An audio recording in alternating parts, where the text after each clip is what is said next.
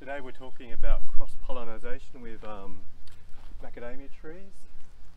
Part of the reason why I do these videos is to try to learn from other people what best practice is when planting an orchard, and since I put these videos out I've learnt, or people have told me about cross-pollination, and so how if you have a plot of trees, a block of trees with only one variety in it, there'll be no cross-pollination with other varieties. And so we made a bit of a mistake here where we planted a plot of 849 variety trees. On one side of that plot are some older 246 varieties, different varieties, similar trees but slightly different, and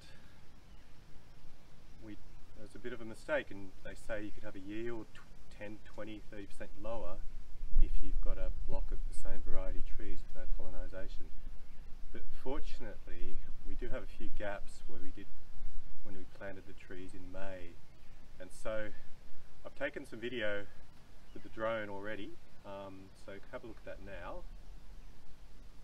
Here on the drone with me under the tree. So while we're flying around looking at these holes, I want to talk about a podcast put up recently by the Australian Macadamia Society, available on SoundCloud. It was with Helen Wallace, who's a professor of agricultural ecology at Griffith University, and they discussed in the podcast a few interesting facts, interesting to me anyway. First of all, a grafted macadamia tree is genetically the same as another, there's a hole there, it's genetically the same as a grafted macadamia tree of the same variety. So in this, there's a few more holes. We're going to put in 246s. So in this plot here, the 849 trees, each 849 is genetically the same as the other. A macadamia tree does not want to pollinate with itself, like all organisms, or most organisms. They don't want to become inbred. So it's got mechanisms in it to stop itself from inbreeding. And the flower of a macadamia tree has both male and female parts to it. So it has built into it ways to stop itself from being inbred. Despite all this, they found that there's another hole there, that these large monocultural blocks of the same variety, the trees there still are getting cross-pollinated, even if there's many hectares of the same variety. Somehow the pollen gets through. And so despite our best efforts to make life easiest for ourselves by building the same, planting the same trees of the same variety, there's still cross-pollination. But of course, if trees of different varieties are close to each other, then it's better than being far away. And there's another hole. We're going to put in a 246 to the right here. It's going to be another hole. We'll put in another 246 for cross-pollination. So with that drone video, you can see where we have a few empty holes amongst the other trees. They're not in the optimum position, but they are scattered fairly widely across the place. And last week when we planted more 849s, we did put one 246 in there.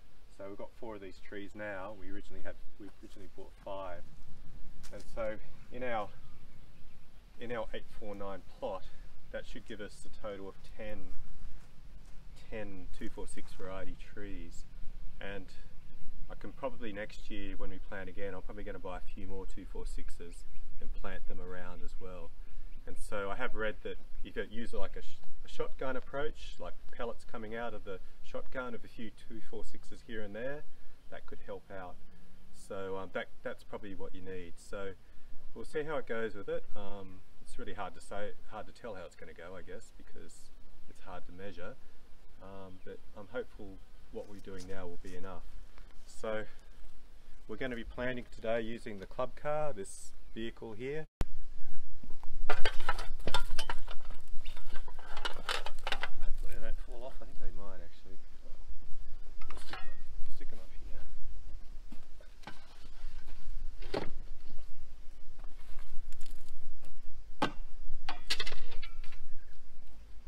Okay, let's go.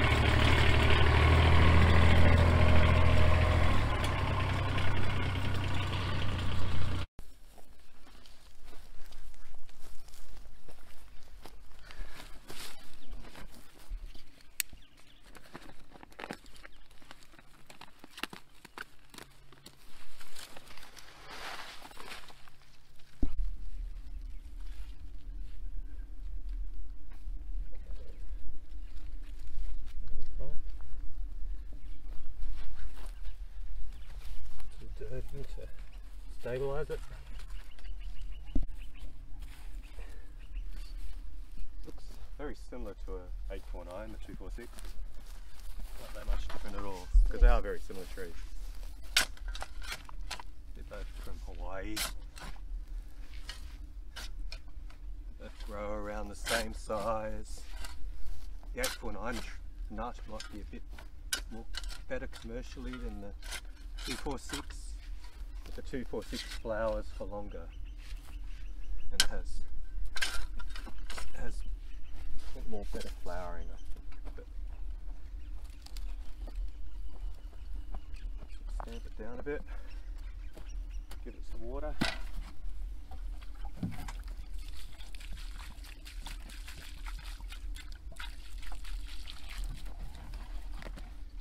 Not as good as with the hose.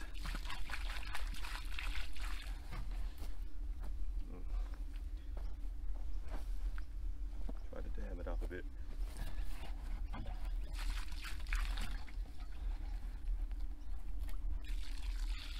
Might a bit of a water later. Throw a bit of fertiliser around it in this bucket. Bit of a mixture of prolific blue and blood and bone.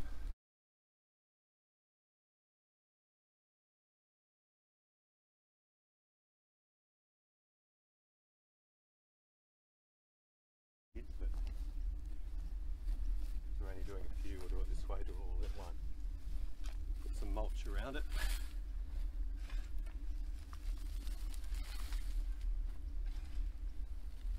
We bought this mulch fork recently from a big hardware chain in Australia.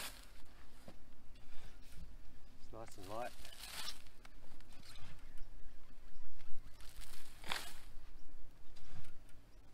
Doesn't hold as much as the other one.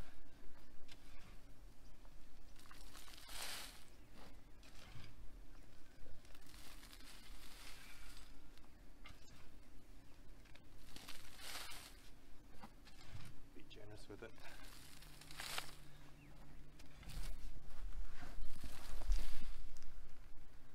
Alright, very good.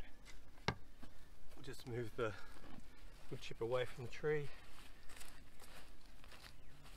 Don't get that volcano effect or the donut effect as we've talked about before. Alright, done.